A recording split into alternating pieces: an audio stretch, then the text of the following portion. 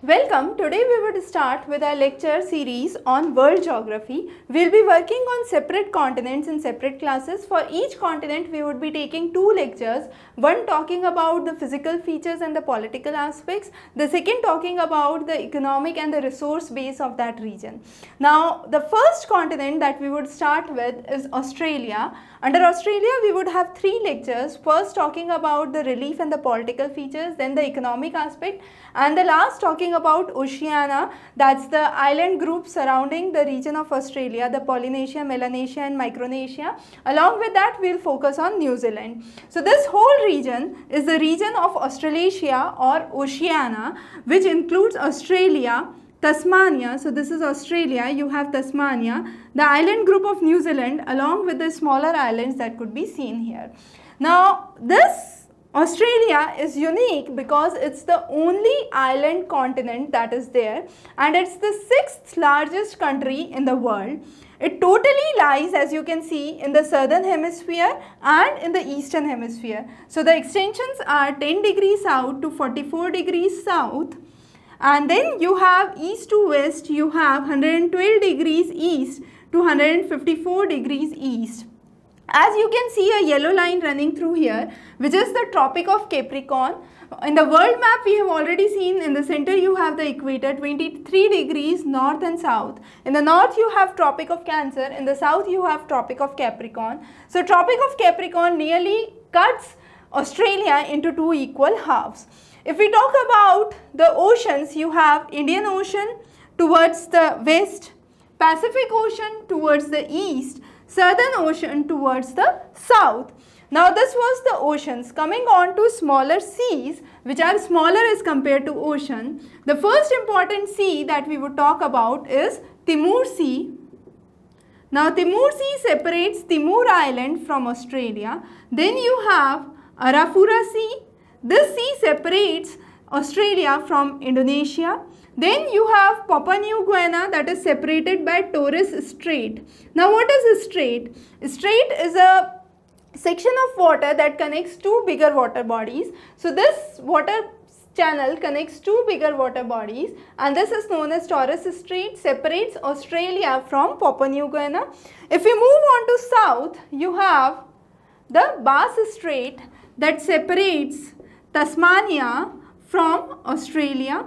Further, if we move on to the group of New Zealand, in New Zealand you have North Island, South Island and a small Stewart Island that is present here. Between the North Island and the South Island in New Zealand you have the Cook Strait, and between the Stewart Island and the South Island you have the Fovex Strait. So these are some of the important straits that are present here. As we said, you have the oceans and then you have the seas. Besides seas, you have Gulf. Now there is a small difference between a Gulf and a bay. We say Bay of Bengal, which is smaller as compared to Gulf of Mexico. So Gulfs are usually bigger. There are two important Gulfs that could be seen in the region of Australia. One is the Gulf of Carpentaria. So this region is the Gulf of Carpentaria. And in the south you have the Great Australian Bight. So these two are the major gulfs that are seen. Besides this, you have numerous other smaller bays that could be seen. Looking on to the history, this region, Australia, was initially discovered by a Dutch sailor and he was named as Janzoon. Now Janzoon initially talked about Australia, but later on in 1707, British sailor James Cook was the first who talked about Australia in detail, and later on in 1901 you had the Commonwealth of Australia that was established. Finally in 1986, so it was in 1901 that Commonwealth of Australia was established, and in 1986 the British rule completely wiped off from Australia. So those was the kind of hierarchy or the kind of developments that took place in the region of Australia. Now coming on to first of all the physical divisions. We'll talk about political divisions in a while. Before that, I'll introduce the basic physical divisions in Australia. Very simply, if we want to put, you can divide this region into three. the western part, which is known as plateaus, we call it as western plateaus, the central plains and the eastern hills or mountains. So a very simple division to remember: plateaus, plains and mountains. Now we'll discuss each of this region one by one. When we talk about plateaus, predominantly we have this region which is rich in mining. Since it is rich in mining, you have iron, nickel, zinc, uranium. So all those are mined in this region. Now talking about some of the major ranges that are seen here. So you have the McDougall range and the Musgrave range. McDougall range and the Musgrave range. So two important mountain ranges. Then you have a Darling range here.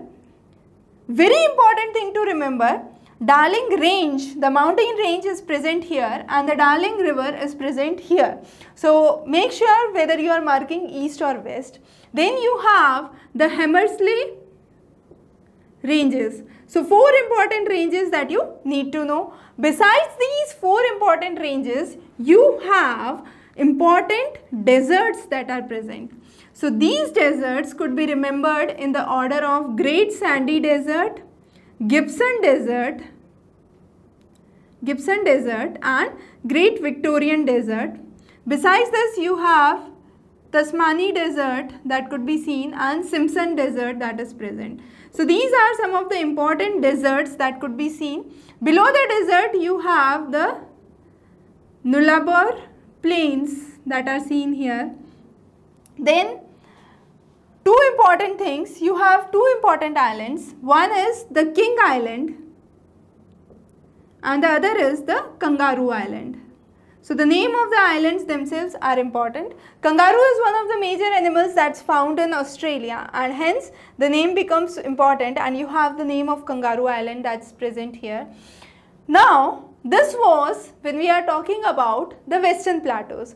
Coming on to the plain areas, you have the central lowlands, what we say, the Great Artesian Basin. Now you have the region of Queensland and New South Wales. The region between the Queensland and New South Wales would be the region of Great Artesian Basin. Now these Artesian Basin is the largest groundwater reservoir that could be seen in Australia. It has, basically it's an aquifer, so you have the two rock bodies and between that you have the water that is trapped in, and that is known as aquifer. So Great Artesian Basin is one of the major aquifers that is seen here. Besides that, one important lake is here which is known as Lake Erie. So you can see it here. This region is the Lake Erie. It's an inland drainage. It's a kind of shallow lake that is present, and during the dry months you have white salt pans that are being deposited in this region. If we move further towards east off the coast of Queensland, we will be talking about the political divisions of Australia in a while. So if we move, this is the region of Queensland. If we move on to the eastern edge, you have the Great Australian Reef. This Australian Reef is a kind of coral deposit. Now this reef is definitely an hazard to the navigation that is seen in that area.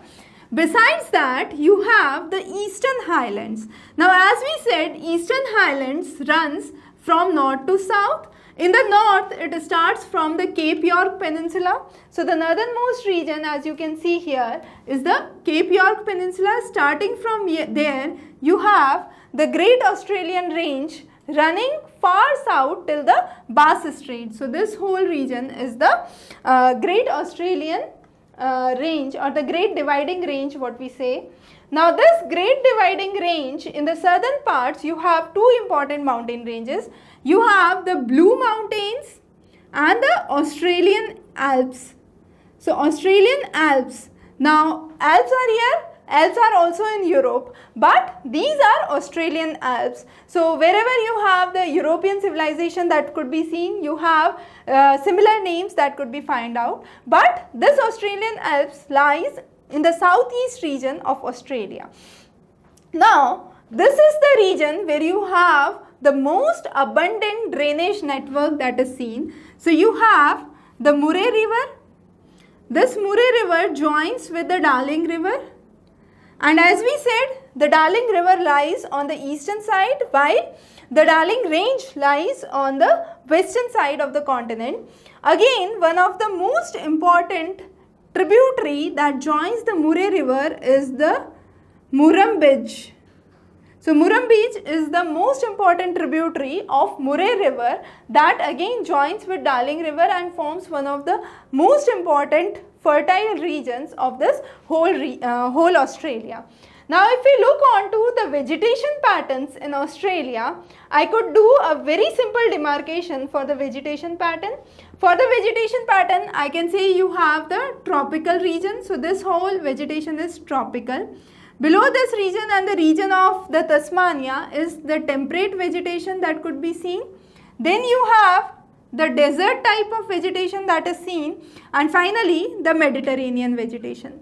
The most common species of trees that is found in Australia is eucalyptus. Eucalyptus is also known as gum tree. Now one important animal species that thrive on eucalyptus here is known as koala. Koala is again a marsupial. So you have a lot of information that's running together. Marsupials are the animals that carry their baby in their pouch, similar to kangaroo. So kangaroo is another marsupial and it belongs to the roo family from the last roos that you can see, and there are nearly 40 different varieties of kangaroos that are found in the region of Australia. So another marsupial, koala bear, found or thrive on the leaves of eucalyptus leaf. So it's again found throughout the region of Australia. Now desert vegetation mainly in the form of acacia. Mediterranean, you have eucalyptus, pine, junipers, jara that are seen. Then you have tropical vegetation, which is mainly palm and eucalyptus. Temperate is very important. Here you have the grasslands which are known as downs. So when we talk about grasslands in America, you have prairies, you have pampas in South America, you have steppes in Europe, then you have downs in Australia. So these downs are present in the temperate region that you can see here. And why these are present here? Because it's one of the most fertile area which is being drained by the Murray-Darling River, as we have already discussed. So these are some of the important things that we cover under the political aspect. Coming on to the physical aspects, that was under the physical aspect. Coming on to the political aspect. Under the political aspects, this region of Australia is divided into 6 self-governing regions and 2 centrally administered regions. Very, very important to understand. There are 2 centrally administered regions and 6 self-governing regions. Now, the 2 centrally administered regions will learn those, and the remaining would be the 6 others. So you have one centrally administered region which is the Northern Territories. The another lies here which is the Australian Capital Territory. Now if we look on to the other 6 self-governing regions, those are Queensland, New South Wales, Victoria, then you have Tasmania, South Australia and West Australia. Now the cities or the capitals, the best way to remember is, what you do is your bachelor's, master's and postgraduate or doctorate we can say after post graduation. So you have BSc, so you start with Brisbane, then you have Sydney, then in the Australian Capital Territory you have Canberra. So you have B for Brisbane, Sydney, Canberra, M for Melbourne, A for Adelaide that lies in South Australia, West Australia you have Perth, PH, and then you have Darwin in the Northern Territories. So if you are asked the order of the cities in an anti-clockwise fashion, it would be BSc, MA, PhD, starting from Brisbane reaching on to Darwin, and if it is that's a kind of clockwise arrangement. If it is anti-clockwise, you will have to go other way around. So for the clockwise arrangement, you have BSc, MA, PhD. That's something you need to remember. So that's again very, very important. Then you have the island of Tasmania separated by Bass Strait that we have already already talked about, and under this you have the capital which is known as Hobart. So these are the important places that you need to know under Australia. Now the deserts we have already talked about. Below the sandy desert you have the Gibson desert and finally the Victorian desert. On the side you have the Tanami desert and the Simpson desert, and below the Great Sandy you have the Little Sandy. So Great and Little go together. Coming on to the major mountain areas. So as we have talked about the major mountain ranges, from those mountain ranges you have some of the important peaks that are present. The highest mountain peak that is present is Mount Kosokivo, that lies in the region of the New South Wales, the Victoria, and you have it here. Then you have another important mountain ranges or the mountain peaks that could be seen. The mountain peak that lies in Tasmania is Mount Osa. So those are some of the important mountain ranges. Then you have the major rivers that drain through. So the Murray-Darling Basin, one of the most important basins. Erie Lake, which is located here, is an inland drainage. It is not fed by the major rivers. It's a kind of example of inland drainage. Then besides the Lake Erie, you have another important lakes that could be seen. Those are Lake Disappointment, Lake Carnegie, Lake Austin, and then you have Gardiner Lake. So these are some of the important lakes besides Lake Erie. Lake Erie is the most important lake that you need to remember. So those are the major lakes that we go around. Then you have the gulfs and the straits. So you have the major straits that we have already discovered and the major gulfs. So gulfs, two major gulfs we have, the Great Australian and the Gulf of Carpentaria. Straits we have already talked about, Torres Strait and Bass Straits. Besides that you have smaller straits like Carlins Strait. Then besides the Gulf you have smaller bays like Encounter Bay that's found here. So those are some of the major gulfs that could be seen in this region. And finally coming on to the wildlife, you have all the major wildlife that we have discussed on the map here. So the regions where you can see kangaroos are here. Mainly the central region of lowlands. Then in the northern areas you have dingoes, which are wild dogs. You have platypus towards the plain areas. Emu is present mainly in the Western Australian region. Emu is a flightless bird. Then next important bird is lion bird. Lion is the name, lion means basically a musical instrument, and it has a very long tail that could be seen here, and this bird is known as lion bird, that is seen here. Then you have koala bear, mainly found on the eucalyptus trees, as we have discussed. It's again a marsupial that is seen. Besides these that are given in the map, you have Kookaburra, which is again a very important bird similar to a kingfisher. It's famous for its laughing call that it makes. So these are the major wildlife that are seen in this Australian region. As we have talked about, in the next class we will discuss about the economic resources in Australia, and one more class where we will talk about the island group of New Zealand and the regions of Oceania. We have covered all these, and the study material is available in the IAS Mains GS paper 1 section. So you have the complete handouts there, you can refer those, and we will be covering all important locations. So stay tuned for further updates on world geography. Have a very good day ahead.